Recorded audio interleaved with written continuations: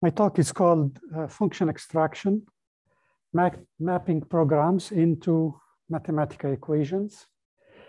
So the history of this is that we have been using Mathematica to extract the function of C-like programs since 2007. And then after a while, I published everything I had to say about this, and I was done. But my co-author, Richard Linger, contacted me back and said that actually that work lends itself to a product that we can use at scale. So then we resumed work on this about 2 years ago, and I am hereby reporting on what we are at. So I will talk about what does it mean to extract the function of the program. How do we do this? By transforming source code into a program function. Of course, the bottleneck of this is how we compute the function of loops. And that has been an obstacle for a long time. And so we will discuss that. Then we will discuss how that falls into the overall goal of computing program functions. And then if you have time, I will talk briefly about some scalable ways to do that.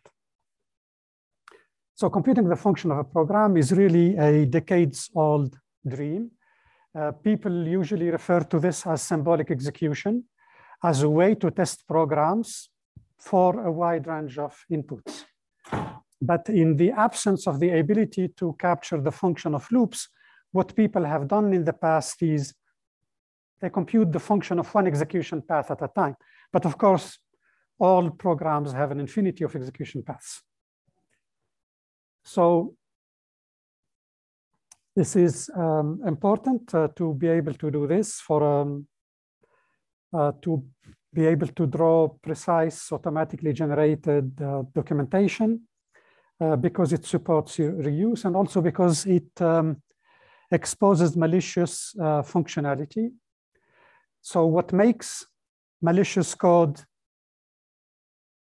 dangerous is not that the program is incorrect. It's not that the program fails to do what it's supposed to do. Rather, it's because the program is doing something it's not supposed to do. So all the verification you can think of will never catch the fact that the program is doing something in hiding. So we proceed in 3 steps. First of all, we go from source code, in this case Java, but it could be any other C-like language, into an abstract syntax tree using common parsers. Then we transform the abstract syntax tree into a Mathematica equation that involves the input and the output of the program, or if you wish, the initial state and the final state. And then from then on, it's up to Mathematica. Whatever Mathematica can do, we can do. So the 3rd step is to go from the Mathematica equation to the program function. In effect, what we generate is an equation of the form EQ of initial state, final state. And then we rely on Mathematica, if it can, change that into a functional form, which says SP equal F of S. And the focus of our work, obviously, is the 2nd step. So as an example, I take a very simple program. That's the abstract syntax tree for it. And the Mathematica equation for it is what you see on the left. And then when we ask Mathematica to generate a function, we get the description on the right. Sorry. I take a slightly more complex program this time, but this time I have loops in it. So there is a branching logic. There is a while loop there, a while loop here, a while loop here with a for loop inside it. And my guess is if I ask 100 programmers with 20 years experience minimum to tell me what this program is doing, I would be lucky if one of them could. Alternatively, we can push a button and ask the system to tell us. And yeah, so this is the abstract syntax tree, doesn't matter. This is the function that the program is computing. And the first comment or the first observation to make is the original code had 3 branches. So the case where I greater than j, the case where j greater than I, else the case where I is equal to j. And you wonder, why is it that the function has 2 branches? The function has only a branch for I less than j and a branch for I equal j. So then I go back to the code and I say, what happened with the first branch? And if you look at the first branch, you see that I have a loop here where I is increased by k, then I decrement k, then I decrease I by k. I subtract I from k, meaning that at each iteration, I increase I by 1. And you notice that the loop exits if I is equal to j. So you are increasing I by 1 every time, waiting for I to be equal to j. But wait a minute, but I enter this loop, I enter this branch only if I is greater than j. Meaning whenever I enter this branch, I never terminate. Okay, when you try to compute the function of this program, you will find that the case of I greater than j is not there. It only terminates if I is less than or equal to j. The other thing you find is here it says I equal j, but j greater than or equal to 0. Meaning if j is not greater than or equal to 0, I am not going to terminate. And if you go back, you see why. Because here I am increasing, here. I am increasing t by 1, and I am waiting for t to be equal to I.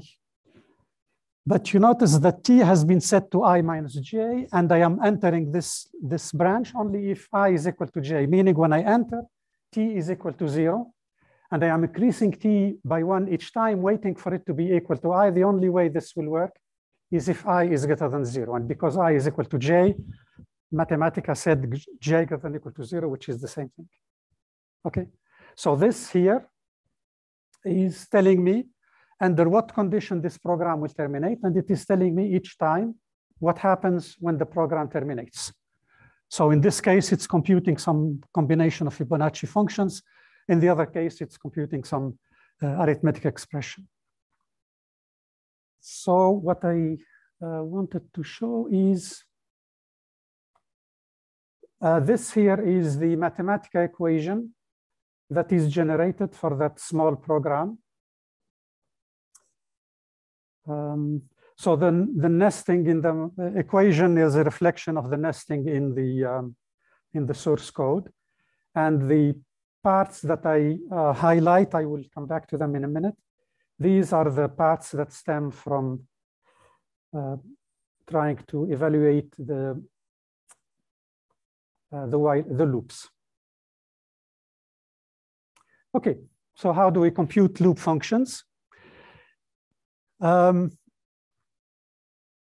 introducing the concept of an invariant relation.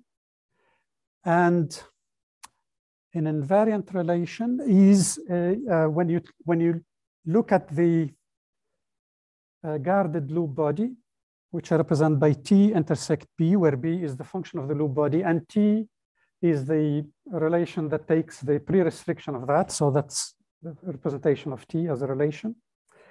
Then, so an invariant relation is a reflexive transitive superset of the guarded, of the function of the guarded loop body, meaning in fact, it's a relation that holds between any 2 sets S and S prime that are separated by an arbitrary number of iterations, including 0. And why is that important? Simply because of this proposition here, which says if R is an invariant relation of W, then the function of W is a subset of R intersection. So T inverse complement, meaning R intersection condition T prime on the final state. Okay, so to compute the function of the loop, we have to find invariant relations, take their intersection, then take the post restriction to not T, and that should deliver the function of the loop. What are invariant relations? I know most everybody is familiar with invariant assertions and loop invariant, etc. we find that invariant relations are a lot more useful and a lot more powerful as a concept. So if I take this very simple program and I make it simple on purpose to be able to illustrate, these are three invariant relations. N prime equal n, obviously, k less than k prime, but most importantly, f divided by k minus 1 factorial equal f prime divided by k prime minus 1 factorial, okay? These relations hold between any two states that are separated by any number of iterations. So, yeah, there is a discussion about the relation with loop invariants. I will come back to it if there is an interest. But if I take the intersection of these three invariant relations and I consider this precondition, which is f equal 1, k equal 1, n equal n 0, then I get this invariant relation, which is n equal n 0, k greater than or equal to 1, and f equal k minus 1 factorial. So that's the loop invariant, but actually the invariant relation is saying a lot more than that. So how do we generate invariant relations? This is really the key idea is, first of all, we have an invariant relation that we get for free, which is this relation. And this relation says either s prime is equal to s. That's the case when when the loop does not iterate at all, or the initial state satisfies t and the final state is in the range of the guarded loop body. And for all other relations, we proceed by pattern matching. And pattern matching is a situation where we look at the function of the loop body and we see if we recognize some patterns in the various clauses. And depending on what we recognize, we generate corresponding invariant relation. So for example, if I have x prime equal x plus a in the loop body, and I know that a is non-negative, or actually a is positive, then what do we know? We know that x is less than x prime, and that x mod a is equal to x prime mod a. Okay. If I know that x prime is x plus a and y prime is y plus b, what do I know? I know that ay minus bx equal ay prime minus bx prime. If I notice in the loop body x prime equal f of x and I prime equal I minus 1, what do I know to be invariant relation is fi of x equal fi prime of x prime, etc. So I recognize patterns in the code and I generate the corresponding invariant relation. I take the intersection of all this, take the post restriction to t of s prime, and then submit all that to Mathematica to get the function of the loop. So then, how do we integrate this into computing the function of a program? If I have an assignment statement, x equal e of s, we generate the following Mathematica equation that says, first of all, E can be evaluated at state S. So for example, if E is log, then S has to be positive. If E is a square root, S has to be non-negative, etc. Then XP is equal to E of S, and all the other variables are preserved. Okay, that's the equation we generate for an assignment statement. If I have a sequence statement, then I take the first part of the sequence, I apply A to M to it, whatever that return, it will return an equation in SSP. Then I apply a function we call SP to SPP, which replaces every instance of SP by SPP. Then I apply A to M to the second term and replace every instance of S by SPP. Then I quantify SPP by the existential quantifier. And what do I get? I now get an equation between S and SP. So I start with an equation between S and SP first element. an equation between S and SP second element, and I get an equation between SSP of the overall sequence. Okay, that's why you see nested calls within the Mathematica code. It's because the longer the sequence, the deeper the nesting will be. Conditional statements, it's all, you know, this is very simple. If you have if TA else B, then we generate the equation TS and A to MA, or not TS and A to MB. And if you have an if else, if TA, then we generate the equation T of S and A to MA, or not T of S and SP equal S.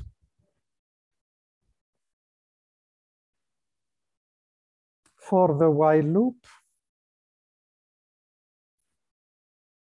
if I have a while loop, then I generate the elementary invariant relation. You remember the invariant relation that says either the loop does not execute at all, or if the loop executes at least once, then S satisfies T and S prime is in the range of T enter B.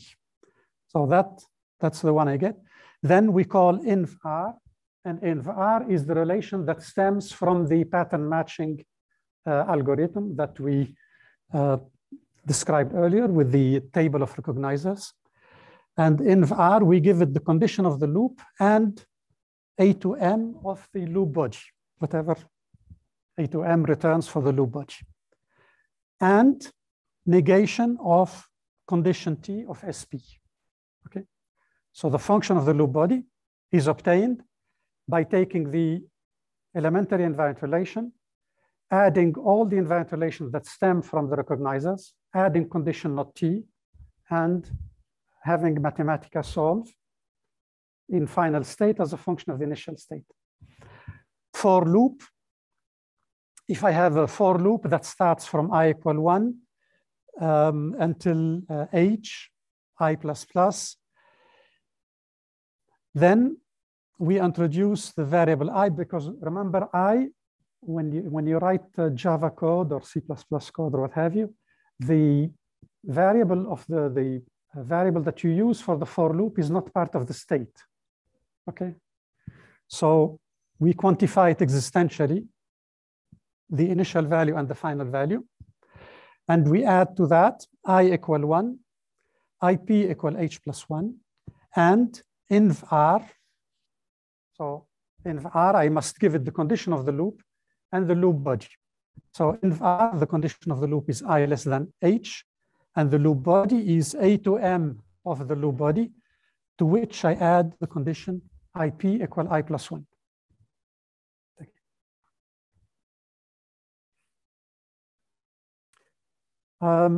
So approach, as you notice, is critically dependent on having recognizers that are very general. Okay, we don't want these recognizers to match only one instance. We want these recognizers to be as broadly applicable as possible. And we have an example of fairly generic recognizers, which are the recognizers that are applicable to affine transformations. So imagine that you have a while loop that performs transformations of the form x prime equal ax plus b, where a is different from 0 and 1. Then we know that this here is an invariant relation for the loop.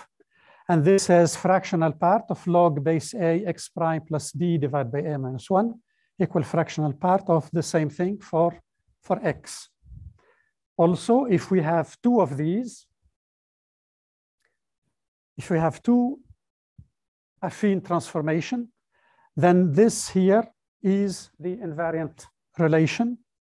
And if instead of 2 I have, let's say, 10, then I can apply R0, the previous one, to one of them, and I can apply R1 9 times to the remaining pairs composed of the pivot and each one of the 9 others. Meaning what? Meaning if I have 10 affine transformations like that, I can actually generate 9 equations with R1, plus an equation with R0, plus add condition that T, not T is valid for S prime. And that gives me all the necessary equations to be able to determine the function of the loop. So here is an example of what it means. Imagine that here I do x prime equal 5x plus 3. So I have a sequence. Here I do y prime equal 3y plus 5. I have the same sequence. According to R0, the fractional part of all these numbers is constant. The fractional part of all these numbers is constant, as you see. And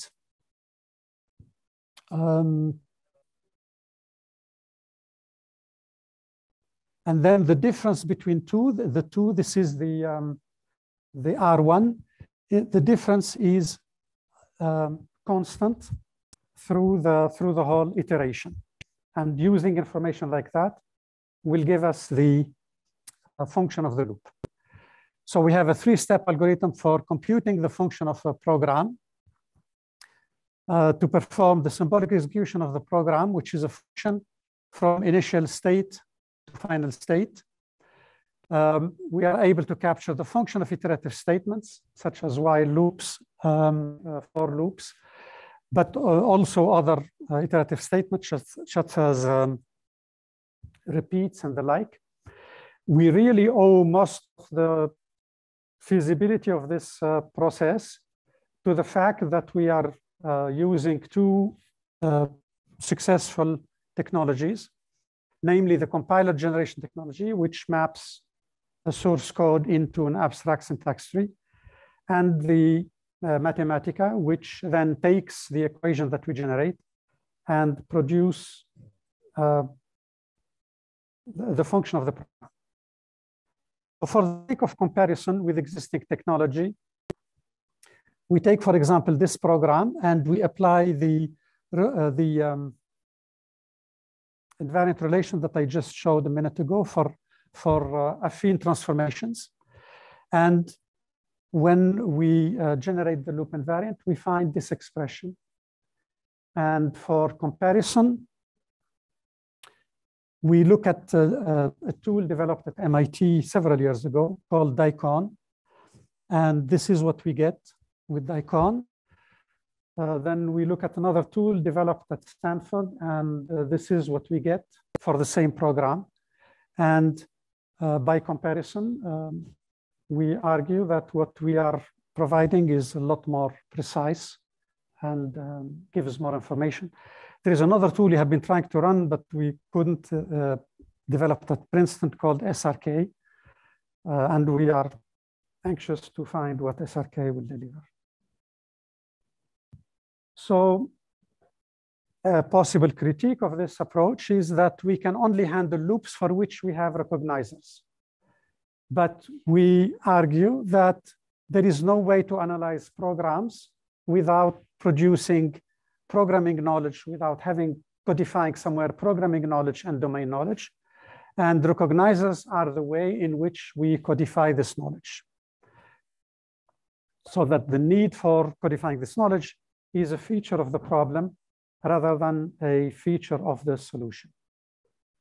Finally, as far as our prospects, clearly we need to define adequate database of recognizers that are fairly generic. We need to also develop an algorithm for semantic matching. And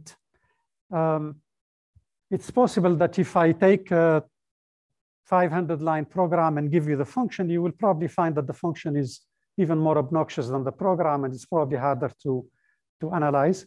So then we produce functions we call assume, capture, verify, establish, which enable the user to query the source code in greater detail. And I conclude here, and I thank you for your attention.